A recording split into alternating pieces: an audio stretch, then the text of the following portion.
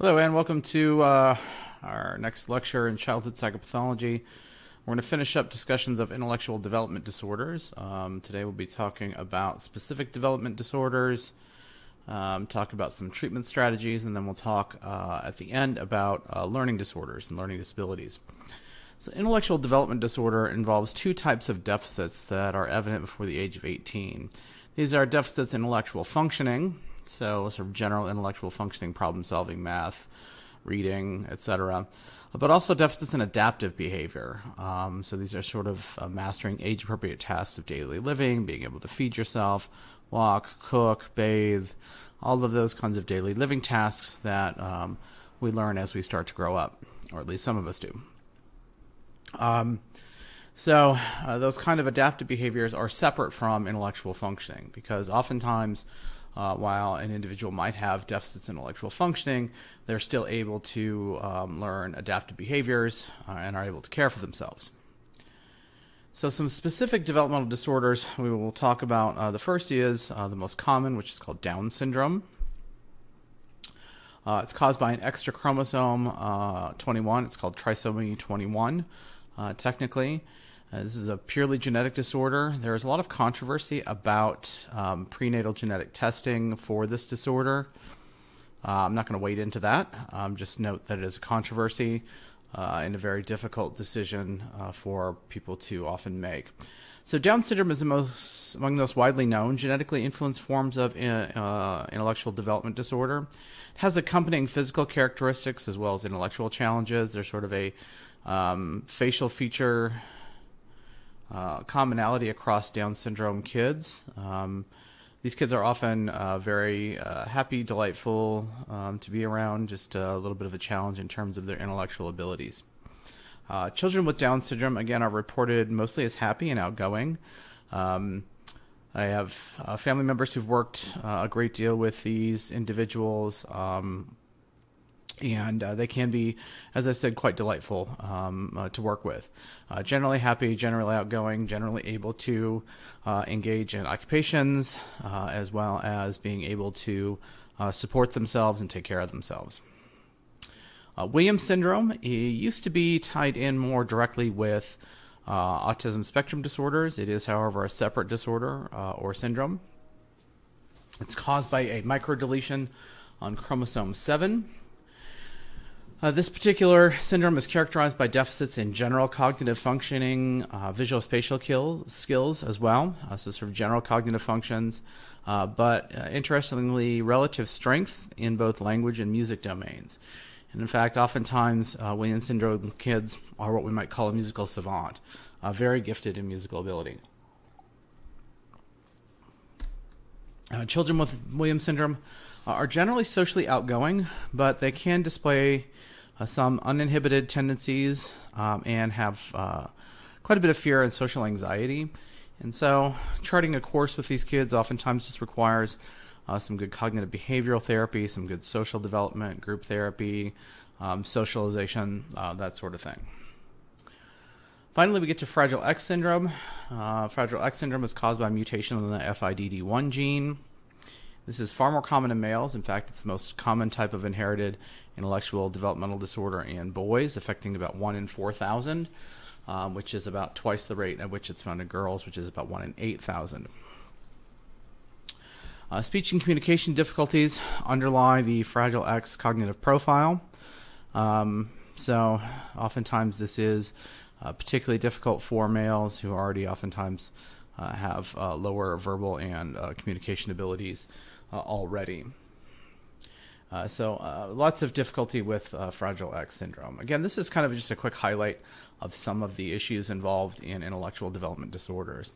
Some treatment strategies, mostly it's family support. There are financial and social difficulties of raising a child with intellectual disabilities. So generally setting up school support, social support, making sure the parents are not overwhelmed because, rather than the normal developmental timeline where kids become more independent, that oftentimes either never happens or takes a great deal longer. Some intervention strategies, generally trying to maximize the potential of the individual. So these are very individualized plans to try to meet the developmental demands while also doing things like modifying the environment to better match the individual's deficits and strengths. And so here we're going to bring in an occupational therapist, a physical therapist perhaps, and have them work with the family and the home and help modify the home, use some assistive technology. There are lots of great tools available in addition to psychotherapy and helping out the parents with their coping strategies, but to actually help modify the environment to meet those kind of demands. So therapies will include sort of behavioral and cognitive treatments and socio-emotional programs. And again, family educational and vocational planning. There are lots of vocational opportunities for individuals with intellectual development disorder in which they can actually get out and work in the community, live in group homes together. There are lots of really good opportunities for this community to take advantage of. But again, occupational therapists, recreational therapists, vocational therapists, music therapists, etc., are all part of the treatment team. Some pharmacological treatments tend to be associated with violent outbursts or maladaptive behaviors in some of these populations. So these are generally anti-epileptic medications or antipsychotic medications. And so there is some controversy about that, but they are part of the treatment plan on occasion for these individuals. That gets us to learning disorders, and this field really needs to grow quite a bit. The new laws we discussed in previous lectures have kind of muddied the waters a little bit. But to be diagnosed under the DSM with a specific learning disorder, an individual has to meet 4 criteria. First, they have to have difficulties in at least one of the following areas for at least 6 months, despite targeted help. This would be reading, understanding what is being read, or reading comprehension, we would call that, spelling, written expression, number concepts, number facts or calculation, or mathematical reasoning. Now, one of the things I want to make very clear is an individual cannot be very good at one of these and not necessarily have a learning disorder. I can't spell to save my life. Never have been able to. But I've never considered it a learning disorder. It's just, who knows? I mean, maybe it was a learning disorder, but not an important one as far as I'm concerned. These individuals will have academic skills that are substantially below what is expected for a child's age and cause problems in schoolwork or everyday activities. Here's the reason why I wouldn't have a learning disorder, because while I can't spell, my academic skills were always on par in general. Difficulties will generally start during the school age. It's possible to be diagnosed with a learning disorder as an adult when those significant problems might crop up. It might be associated with something new, associated with a new job, graduate school, something hard to say. So it doesn't have to be diagnosed as a child, but the difficulties will have started during the school age. And these learning difficulties are not due to other conditions. And so these are independent of other potential problems. So general categories of learning disorders, these include, these are specific learning disorders. We'll talk about attention deficit hyperactivity disorder and some other issues that disrupt learning, but these are specific to types of learning disorders. So dyslexia is a term that refers to difficulty with reading. The sort of stereotype is individuals see letters backwards. It's really not that. It's a letter recognition, word recognition problem associated with using context to drive perception, etc. People with dyslexia have difficulty connecting letters they see on a page with the sounds they make, so there's a disconnection between one type of sensory processing and another. So reading becomes a slow, effortful, and not fluent process for them. It becomes much more difficult. People with dyslexia often try to avoid activities associated with reading. So they won't read for pleasure, they won't read instructions, that sort of thing, because it's very difficult because of that sensory disconnection.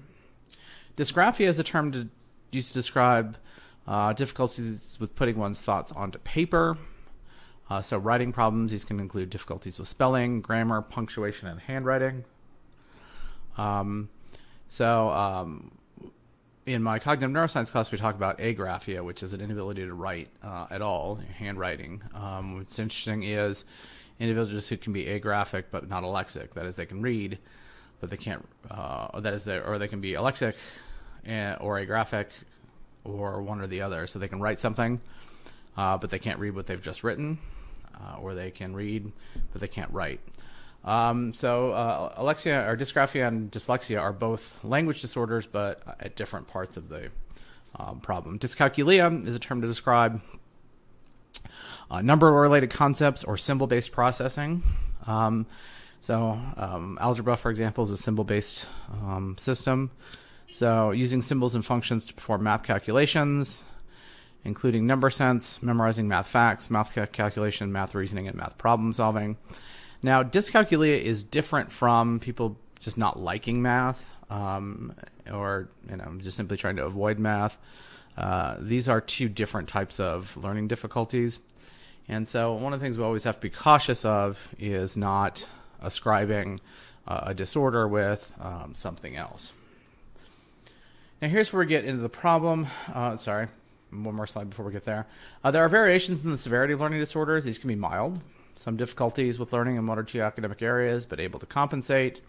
Moderate. These would be significant difficulties with learning, requiring some specialized teaching and some accommodations or supportive services. Finally, to severe. These will be severe difficulties with learning affecting several academic areas and requiring ongoing intensive specialized teaching, assistive technology, etc. So finally, we get to treating learning disorders. Special education and remediation efforts are usually based on an individualized education plan or an IEP. And these are designed specifically for students with learning disorders. The problem that I'm finding is there is really not a great deal of evidence-based practices in terms of what are the best ways to approach these learning disorders, which is surprising given the proliferation of supposed ways in which to help individuals with these learning disorders. And so one of the things we need is systematic research processes in which we can actually investigate these specific types of learning disorders and the best ways in which to assist those individuals suffering from them. All right, so that is our quick introduction to intellectual development disorders.